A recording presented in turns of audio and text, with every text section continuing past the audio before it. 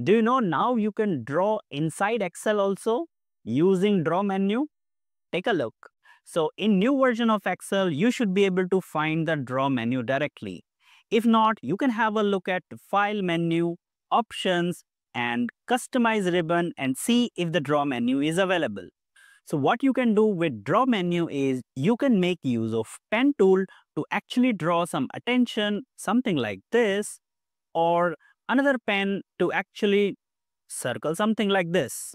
Or you can make use of highlighter as well, like this. And there are few more options inside each. You can increase or decrease the size or change the color as well. And same is available in other pens as well, like this.